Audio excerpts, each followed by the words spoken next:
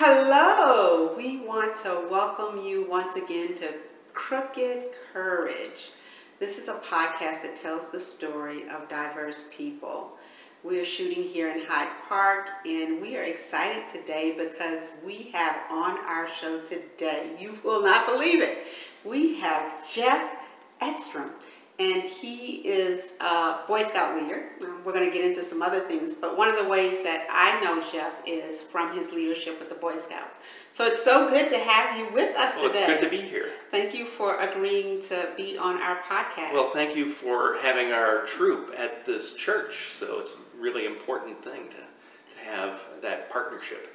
Yes. So tell me a little bit about what it entails, what it means to be a Boy Scout leader. Well, I'm the Scoutmaster for Troop 512 here at the United Church of Hyde Park, and I'm the primary adult leader who works with the Scouts. We have other adult leaders such as the committee chairman, the charter organization representative.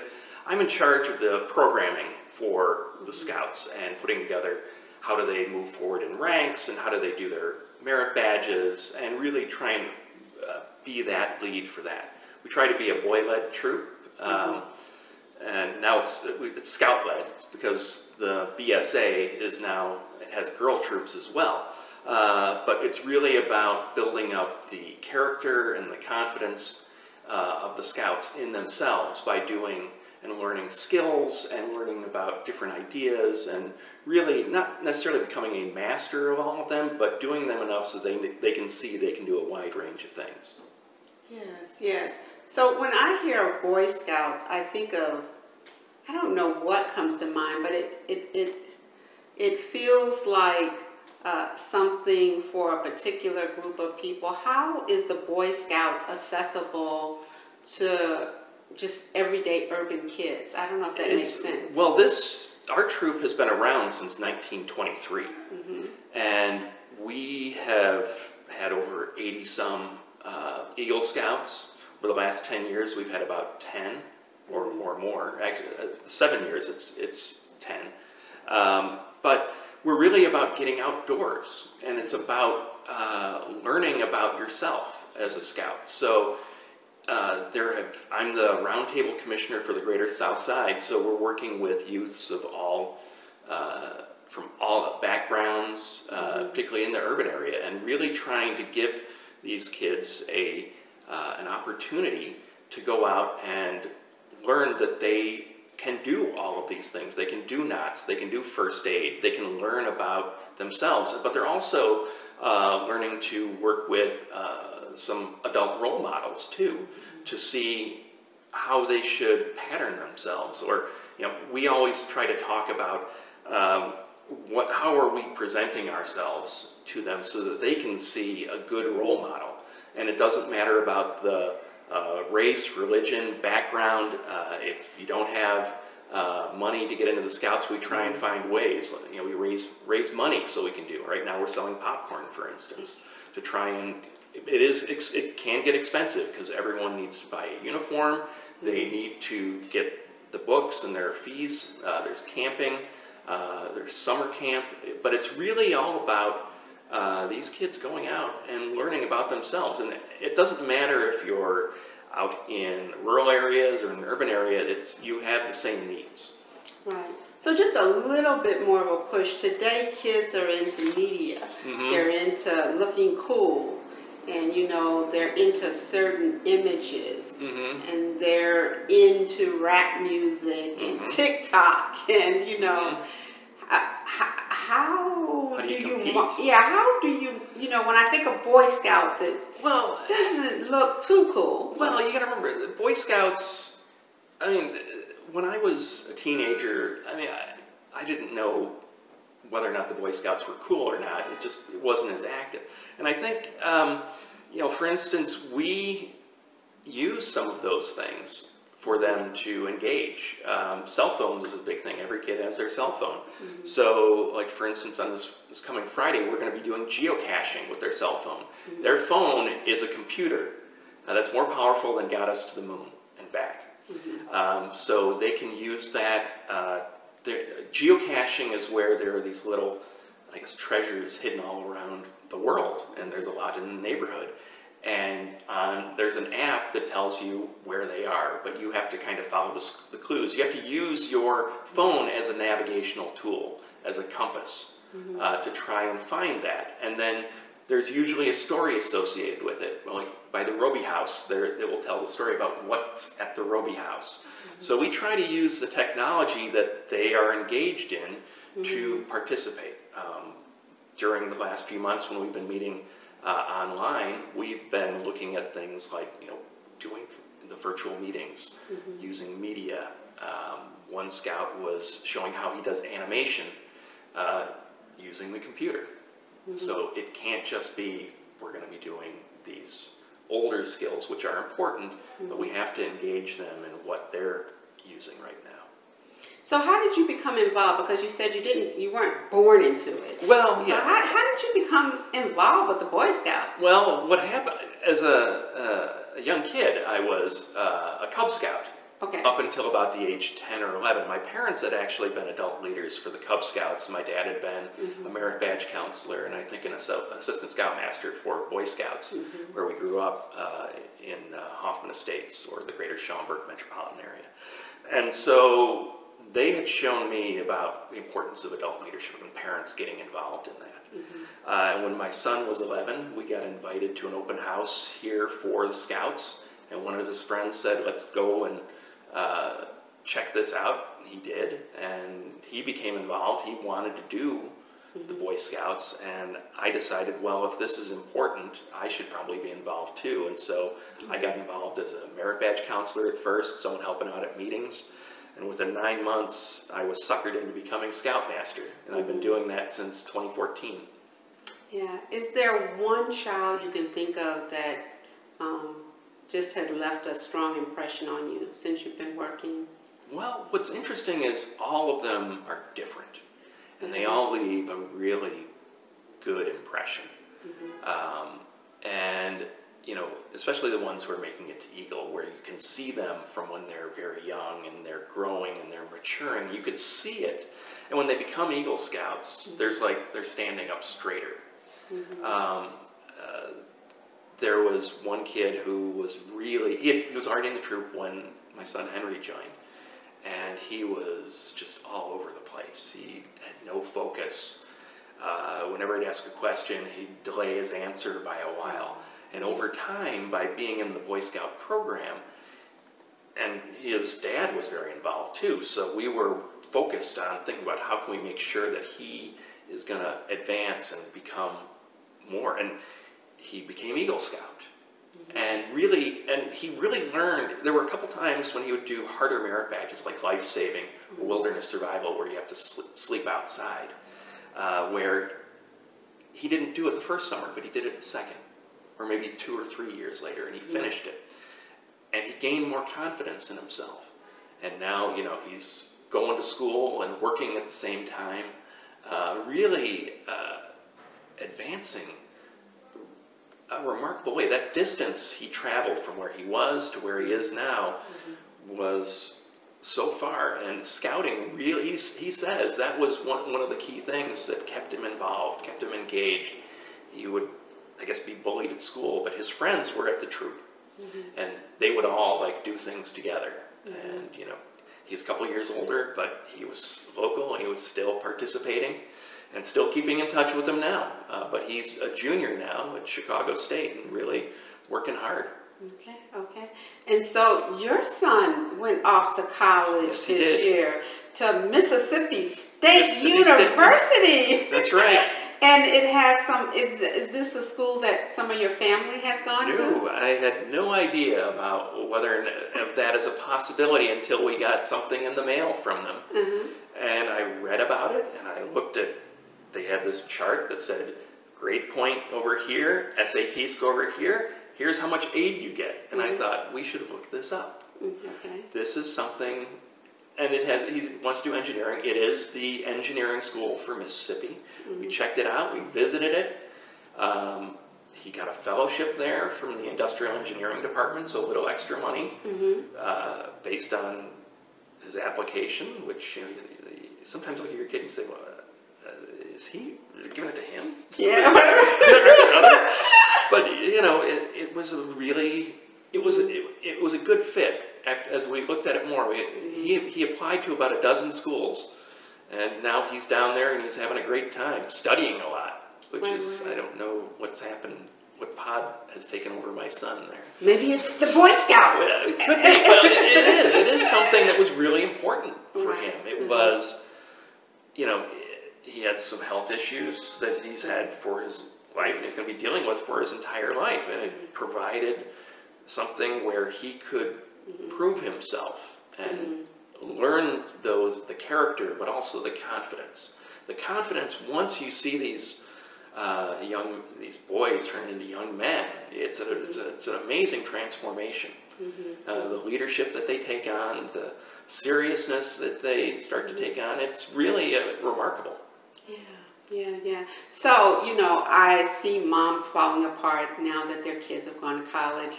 You can keep it real. You can be vulnerable, and you can risk yourself with me. How does it feel now that your son is gone? How does it feel that he's not in the house? What's that like to finally have one child that's in college in a way? Someone asked me, do I miss him? And I said, well, he's doing the dishes the same number of times that he did when he was at home. So in that sense, no, I don't. But it's funny. I was talking to our neighbor, and he said, after a week, he said, have you talked to Henry since you've been gone? I said, yeah, we text and we've talked a few times, just short bursts of conversation. He said, when we were younger, once we were off to college, there was no conversation with the parents for at least a week or two. And we said it was because, long distance was expensive. Right. And now that there's this communication, and it's more like short things, but I miss him, but at the same time, this is the point. We're getting him ready to go out and become that individual who we hope they will be. Right. And so to see him off, I miss him because he's interesting. And I think I was telling someone also, when your child is ready to go and they're itching to go, but you don't really want them to go because they become really interesting, that's a sign that maybe you did an okay job.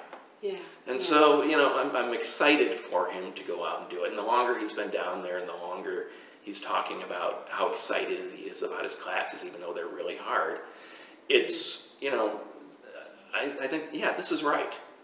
Yeah, so a good feeling. It's a very good feeling, especially since, he's not, he doesn't feel a huge amount of anxiety, enough, but, he's doing pretty well with it. Good. So you you've been a parent, you're a husband, you're a scout leader. So what do you see in your future? I mean, do you see yourself being the local school council president, or being an alderman? No. Being the president of the United States of America? No, what's next? There's only one from Hyde Park, every few years. That's all I take. No, I've been involved in scouting, and I really enjoy that. And Henry's gone off, and I'm still remaining scoutmaster for a while. I'm involved at the district level, and we're thinking about how can we engage more youth on the south side. That's really important. How can we get more merit badges out for them? How can we get them to learn more and think more? Because there are too many distractions, too much silliness out there that we want to try and show them that it is. And I remember there was one, and I participate in a lot of Eagle Scout boards of review for our district. And there was one young man, he had graduated from high school, he was a mover, and he said, I'm going to continue on as an adult leader. This is a kid who I don't think he did he didn't do overly well in high school, but something in there really responded to him. And he said, I want to show these kids that being a Boy Scout is cool. Right. And I thought, no matter what you're going to do, whether you're going to be a tradesman or a mover or, go off to college or whatever, it is something that is important, and you have to pass it on. My dad was a high school teacher for over 30 years, and it's kind of like that. You want to see these kids you see it in them before they can see it in themselves, and you want to see them realize that. Well, I'm glad that you're wanting to find more ways to make it happen on the south side of Chicago. Definitely, a lot of our boys, could use that anchoring. And we've got a lot of great leaders on the south side, been doing this longer than me, who I look to when I say, these are the people I want to be when I grow up as a leader. Yeah, so that's really good. So you've lived here in Hyde Park on the south side. Where else have you lived? Have you, Well, I've been in Hyde Park for the last 21 years. My wife and I moved here. She works as a nurse, electronic medical records person now at the hospital. I grew up in the northwest suburbs in Hoffman Estates. Okay. And I went to college at the University of Illinois at Urbana-Champaign. And for my senior year, I went to Lancaster, England, to college there for a year, and then graduated, took a year off, and went to Indiana University School of Public and Environmental Affairs down in Bloomington. And came back here, lived on the north side for, I think, about close to 10 years, like you do when you're in your 20s. And then we found we couldn't afford the north side, so we moved down to the south side. Okay. But my mother is originally from back of the yard, so the south side is home. Yeah, it's coming back. You had a Midwestern or Illinois kind of Midwestern Illinois, yeah. kind of experience. So, is there one thing about Hyde Park that stands out to you as just, if somebody were thinking about moving to Hyde Park, you would highlight this feature or characteristic? Boy, I mean, there's one thing about Hyde Park, it's the energy. It's the people who are willing to mix it up on issues and talk and argue but really in a positive way. And especially over the last 15 years, I think it's really gotten a lot more positive. For a while there, it was, I think, kind of a negative because there was a lot of change going on. But the diversity is so important. You get to be exposed to so many different types of people, so many different types of backgrounds. When our kids were younger, my wife found this violin program at the Park District down in Englewood at Sherwood Park. So we were down there, so hanging out up there, talking to people, and But really, Hyde Park's kind of a center of this different kind of energy that you don't get anywhere else. Yeah. I remember a long time ago someone asked me, was I from Hyde Park? And I wasn't sure if it was a compliment. But there is a certain characteristic to Hyde Parkers. And I would say that we love a good debate. We love to engage. Sometimes a little too much, but yeah.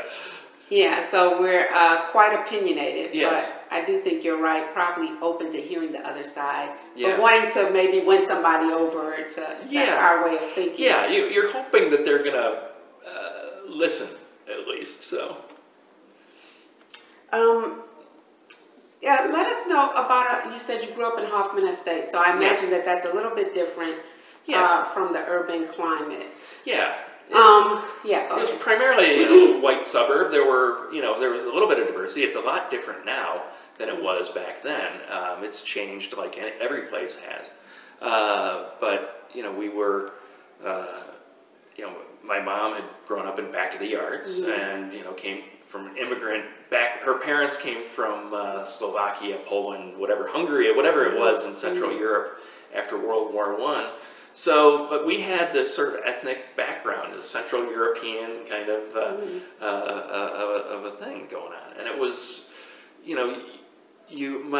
she talks about her background in back of the yards. It was Polish, Czechs, Slovaks, people of different backgrounds just coming together, and a lot of people would move in particular directions.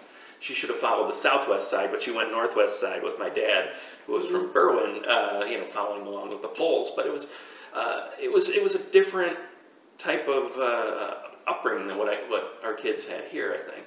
But it was also at a time when, you're growing up watching TV and you're seeing Jesse Jackson on TV all the time, talking to the kids, getting them to chant, "I am somebody." And he's talking to the kids at that school on the south side or on the west side or wherever. But I was thinking about it. It was resonating to a lot of us too in the suburbs and in the north side too, because he was talking to us. We are somebody, and everyone else who he's talking to, they are somebody. So it was permeating throughout sort of the whole atmosphere of the area, I think. So. Yeah. Well, I know you as a Scout leader, and that's a big part of your personality and your presence here in Hyde Park. Tell us something about you we may not know, that may not be as visible. Oh, geez, I don't know. You get so focused on the scouting stuff about, have I mentioned we're selling popcorn? That becomes the big thing. I like to do a lot of work around the house, and I've finished my basement over a 1-year period about 10 years ago when my kids were younger, and so doing that. I like to do projects like that. It was just putting up drywall and putting up ceiling and all that. Nothing really fancy, but learning how to do that. But I just really like to work with my hands. I like to read. I like a wide variety of things. That's why Hyde Park, I think, is one of those places that really, because it's so vibrant and so diverse and different, that really appeals to what I like. Also, I've experienced you as someone who has a sense of humor. You don't take yourself too seriously, or others either. Well, I try to beat everyone to the punch on that one. Right. Humor is so important in breaking down barriers sometimes. People can be so serious, and you want to try and maybe keep it a little bit lighter on that. And that's, I think, you look around sometimes and you think people, they get so caught up in the moment, and they're going to miss something, or you learn more about people, I think, through laughing with them than through arguing with them. I think it's something that's universal, and it really brings people together. And so that's, I got 5 older brothers who I grew up with, and we didn't beat each other up physically. We would just try and insult each other as much as possible, but really trying to joke around it. It makes things, I think, a lot easier. It smooths over differences and allows people to move forward a little bit. Yeah, I think in this climate where we're finding ways to be polarized, it is important for us to find ways to connect with one another. And one of the purposes of the podcast is to help us to connect with each other's humanity. And when people share their stories, I think that leaves room for us to connect with one another. Yeah, well, I guess the one thing, in 1985, my letter was read on Late Night with David Letterman, and it led to a recurring character, Funky the Clown, the late night male clown. So that's my only brush with greatness on the big screen, big stage for that.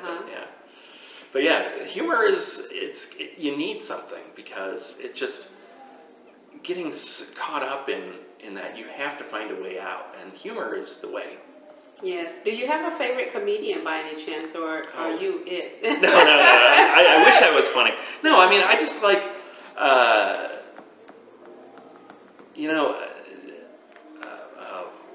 why am I thinking? I'm trying to think about it. But I'll just, I just like a wide variety of comedians right now. Jim Gaffigan is pretty funny because he's talking about family and being caught up in the pandemic. Why can't I remember his name? Call it a senior moment. A middle-aged moment. But just anyone. Eddie Murphy was always funny growing up, and just anyone will be who you're. Jerry Seinfeld was always funny. Why can't it? But I think you're right. It takes the tension. I remember I was at a conference, and this guy's multimedia was not working. And then he just told a joke, and it was like, because everybody was feeling tense, and it just kind of, took the tension out of that moment. And so, well, and bring it back to scouting. Sometimes there can be tense moments when you're doing it, and getting them to know. We like to do these campfires where people are singing, but there's something that's got to be. There's something joyful about it. Whether it be singing or comedy, or just doing skits, which is something that we try to get the scouts to do, because they need to get up in front of people and express themselves. And it's usually getting people laughing, and it's bringing people, and if someone's awkward and they make someone laugh a little bit, it makes them feel less awkward. Yeah. So you said that you like to use your hands. Yes. And that you like reading. And during COVID, two things went up: people eating and entertainment. I don't know if not pointing at you at all. No, I'm pointing at myself first. Was there a movie that you enjoyed watching during COVID, or something you did particularly entertaining that? Boy, we did watch a lot. But you know, Tom Hanks had a movie called Greyhound about World War II submariner. It's on Apple Plus. That was just, you know, talking about the tension of getting a convoy of ships across the Atlantic Ocean amidst all the wolf pack of submarines, U-boats. That was just really entertaining. We just saw Bill and Ted Face the Music, which, you know, silly, just something to break the tension on it, on all of that. So we opened up the wallet for that one just to watch it, you know, first run streaming. But yeah, it was, and when we were making it, when I was redoing the basement, my wife insisted that we put in a big projector and screen down there, so we got a little screening room to watch it. So. Okay. And you didn't fall for the Disney Plus and to watch Hamilton, or? Oh no, actually Hamilton. Boy, that one, I don't know how many times we've watched that one. I saw that twice on stage, and you know, we really enjoy that movie. And so when that came out, there was multiple watchings of that one because it's just so good. And it crosses generations amazingly. My son watched it, and I've seen people of all ages, and I'm not sure how much they're getting from the rapping, but it seems to have crossed a lot of... Well, and he's telling a story about how people work together when they're not... when it's hard to find common ground and compromising on it. And really, you know, the amount of work that goes into that. And, you know, it's all about... but it's also telling a story about this country belongs to everyone just through how they cast it and how the music and using the music to tell the story. And that, you know, people are flawed. He was a very flawed man, but what he accomplished led to a lot of great things. And, you know, we have to recognize that sometimes things take time, but you have people out behind there pushing hard too. So there's this, how do you deal with the tension? You have people who are a little slower, people who are pushing a little harder, and how do you work that out? Yeah. It's a really important message. Yeah, it seems like there were some universal things that allow people to enter from different class and race and, you know, gender backgrounds kind of. And different musical styles, you know, who the different styles tell the story too. Thomas Jefferson, after having been in France, is singing R&B when everyone else has switched over to rap. And then you've got the King George singing the 60s. Cute. Yeah. So it's really a very sophisticated musical and comedy and drama, and just, you know, really entertaining and fun. It is that. So it's been so exciting to have Jeff with us today. And what's even more exciting is the Boy Scouts are in the middle of their fundraiser, and it's not too late for you to be a part of this. The Girl Scouts sell cookies, and I learned something new. The Boy Scouts sell popcorn. So for the winter, that Netflix movie, the football games coming up, or for the holidays, gifts, you can buy popcorn and support the Boy Scouts.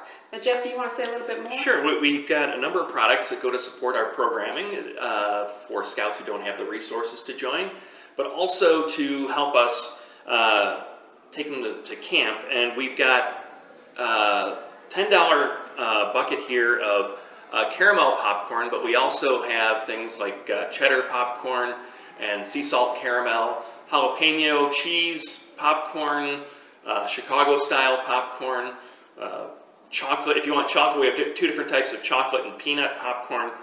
Something that's really important. It ranges from $10 for this one in my hands to, I think we've got some that are $30, like the Chicago mix, which has more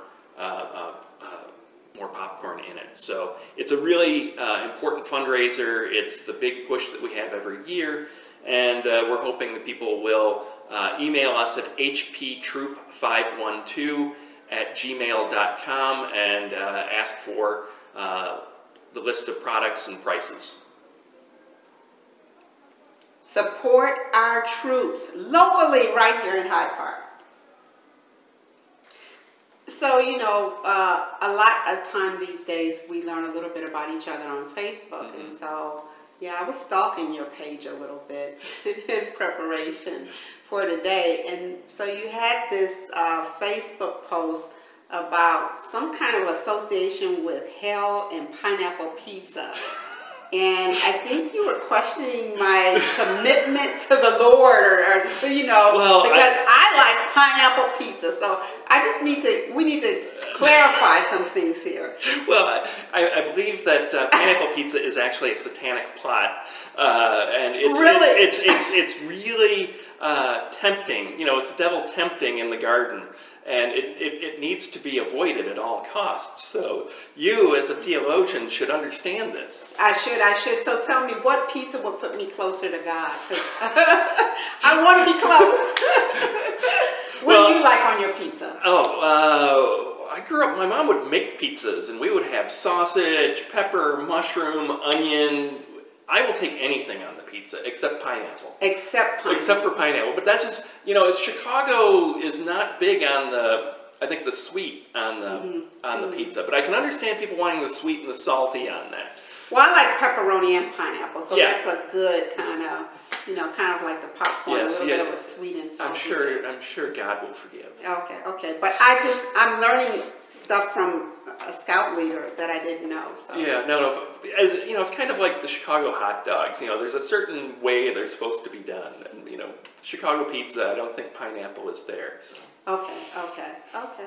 So, do you have a favorite pizza place? The other day, me and my son tasted Lou Malnati's. Yes, and I'd never heard of it. He had won a gift card there, and my friend was like, "You're going to," if you want, there's two types of Chicago pizza. There's the deep dish that everyone knows, but really, the square cut is the tavern style pizza is the other one that most people in Chicago will eat. Leona's has a good one, but for the deep dish, Pizzeria Due or Uno are really good. Lou Malnati's also really good. They're all different. Eduardo's on the north side, there was a place called Chicago's that we really liked. It's just kind of the different. But for the square cut, I think Leona's has a good one. That's good, and you can tell a lot about a person by which part of the square cut pizza they take. I like the middle, so I don't know what that means. I don't like the edges at all. I want pizza all. Like the edges. It feels like it cuts me out of something. Like I'm getting a little pizza and I'm getting a little bit of hard dough. Well, I believe you have to start from the outside and move in. Because something about digging into that middle piece just seems wrong first. Yeah, I try to let other people. No, you're doing it the right way. You're doing it the right way. So on Hyde Park Classic, I'm not sure if you follow their page on Facebook, there's this discussion about what's the best place to get pizza in Hyde Park. Yeah, I saw that one. And so a lot of people said Medici, and there was a whole list of things. Someone said Eduardo's, which used to be on 57th Street and is now gone, but that was a good one. But we've got Giordano's, which is considered to be one of the classic ones around too. So if you were going to put your vote in, who would you vote for in Hyde Park? Oh, it's hard. It's hard. I mean, there's so different, and it depends on what you like, what you want. Yeah. I mean, the only place you can really get the deep dish is at Giordano's here, if you want that. Right. But I think Medici's really good, and Leona's I've always kind of liked, but but we end up getting Domino's a lot too. Right. So, okay. So my last question, the question I ask everybody that is on our podcast is, what's on your bucket list to do with the remainder of your gift on earth? Something you'd like, what's something on your bucket list to do? I want to get my daughter out of the house to college, for one. Okay. And then that'll be it? Then I'll have some time to think about it. But, teenagers. But, I've never really thought about what the bucket list is. What's the big thing you want to do? Because, right now, the thing I want to do right now is I want to make sure that we're keeping scouts going in Hyde Park and on the south side, because there are a lot of challenges facing it. Mm-hmm. So, thinking about that and thinking about what you leave behind, because there's generations. My great-grandparents came to, on my dad's side, came from Sweden in 1893, and they came to Hyde Park for the World's Columbian Exposition in 1893, and then they, of course, moved down to Texas, been moving up north. But you think about what's passed from generation to generation, and it's more of, what do you leave behind with your kids? What do you leave behind with all the others? And so thinking about what I want to do, I want to see what I'm going to do for others. Well, Jeff, what a kind heart and kind soul. Thank you for sharing of yourself today. And we pray and we wish you the best of